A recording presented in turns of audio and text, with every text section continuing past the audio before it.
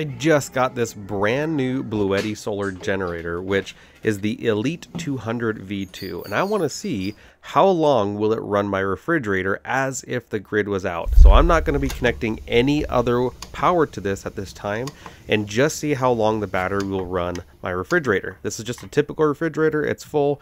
I'm getting 2.8 watts of draw, which isn't showing on the screen, which is normal. And I just want to know, if I had to use this in an emergency, how long it would last. So we're starting with a clean slate. We're going to be able to track exactly how many kilowatt hours it uses, as well as how long. Now, one of the things I've really liked about Bluetti is their app is really easy to use, and I can add my system very quickly. This literally took less than 60 seconds. All I had to do is turn on my location and find the unit and add it to my app. Now, I've never had this issue before, but when I clicked on my Elite 200, my app kept crashing, and my phone kept telling me I needed to fix it by clearing my cache and stuff like that, and I tried that, but even still, it was not working. This was really frustrating. I tried for probably 5 minutes just trying to get this to work. In the end, it kept crashing like this. Don't know why it was happening. Even logging out and logging back in didn't seem to do anything. So Bluetti needs to take a look at that for sure. Now, just after a few hours, we're already down 18% off of this and only 0.28 kilowatt hours used. I'm going for 10 hours and 30 minutes, and we've used 50% or 53% of the whole battery. We've used 0.88 kilowatt hours. Now, I originally started the test at 11 a.m. the previous day, and after about 20 hours, this was finally down to 2%. I was truly impressed that it ran my fridge for 20 hours, and squeezing out every last drop of energy from the battery, ended up getting about 1.53 kilowatt hours out of the system, and it ran for almost 2 hours longer before it finally shut off. So you can see this red blinking light here. That means no power, it won't turn on the AC output or anything. So I'm going to put in the wall charger and see if I can wall charge this unit while still running the fridge, basically have pass-through energy. And this is not turning back on. So at first I was a little concerned because I had wall input, but then I realized after it reached 1% of battery capacity, then the inverter will finally let itself turn on and start running the fridge while wall charging. So I love that feature to have the pass-through UPS function. It technically ran for about 22 hours, but part of that included the wall charging. So I want to clear this out and just make sure that the information on this meter is totally fresh. I want to see how much power it takes to recharge the battery. So I plugged it into my wall outlet with this meter, but the meter started flashing and it said that it was charging so fast that it was going to damage the meter. So I had to unplug it because I couldn't use this monitor to figure out the input. So of course, I'm going to go back to the app to see if I can adjust the wall charging rate, and it keeps crashing. This was infuriating. So in the end, I decided I'll just charge up to 50% using the wall and not track its input, and work on the solar, which is 1,000 watts of input with up to 60 volts and 20 amps at the max input. Now, it uses a normal XT60 connector, which is awesome because that's become very common, but it has two MC4 inputs. You just want to make sure that you're getting the DC1 and the DC2 not mixed up. So I just plug it right here into the front of the system, and I'm going to steal the solar panels that have been running my AC300. And we can see we're over the 60 volts at 62.3 volts. And we're getting 650 watts. So I'm going to have to adjust these solar panels and how they're connected. And I'm going to use these 210 watt panels that I've had for a long time using my patent pending solar panel legs. These legs can be found at poweredportablesolar.com. And I've invented these because I could never find anything on the market for an easy way to set up solar panels just on the ground. I'm going to connect these first two together in one group and the second two together in another group, and then use this branch connector so I have one positive and one negative connector. Once I run that back to the AC300, we can see we're down to about 400 watts, but our voltage has dropped to within the safe range for the Elite 200 V2. So I connect it up, and voila, I've got solar input, and I was actually very surprised, pleasantly surprised, to see that this got up to 550 watts, and that's only on one of the two solar inputs. So theoretically, I could actually get more. But I want to see how many amps and volts are going in, so I'm going to take another set of MC4 branch connectors, put the single side into my input cables, and I'll connect the XT60 adapter to one of the open connection sides on the other side of the branch connector.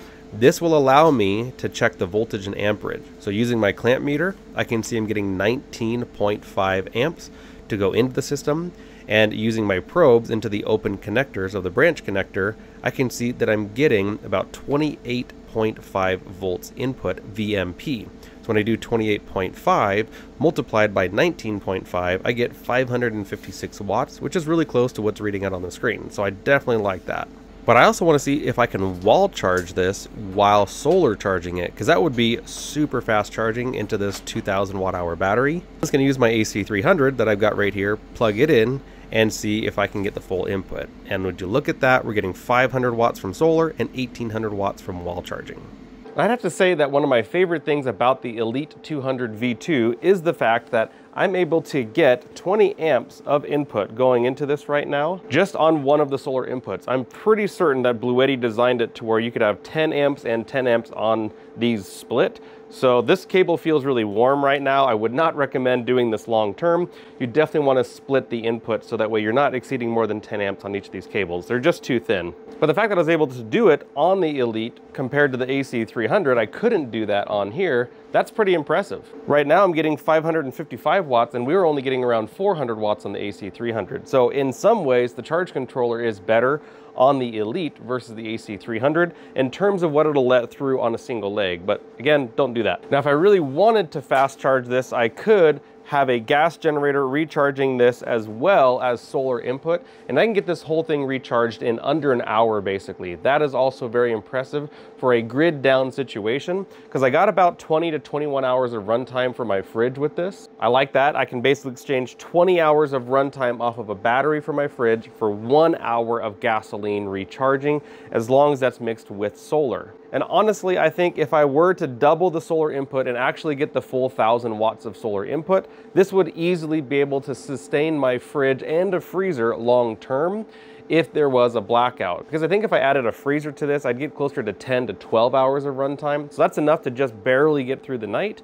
And then I could recharge it off of solar the next day as long as I had 1000 watts of input. Now the major drawback that I see is that I only got 1.5 kilowatt hours out of the 2 kilowatt hours of battery capacity. That is not as high as I would like it to see. That's close to 75% efficiency doing a real world test. We would probably get different numbers if I was doing just a 0.2C discharge, which would be like a 400 watt constant load on this, and see if it would run for about 5 hours. My guess is that it would be higher than 75%, but I want to know real world how this is going to perform, and that's why I did it on the fridge. Now for me, I have 2 refrigerators and a large upright freezer. I'd also want to keep my Wi-Fi running, as well as the ability to run certain appliances in my kitchen, such as a toaster or a microwave, and all of that's very easy to do by plugging directly into this. So it definitely could perform when needed, but I don't see the ability to add expansion batteries to this. So this is one of those systems where you get what you get, unlike the AC200 Max, which is another unit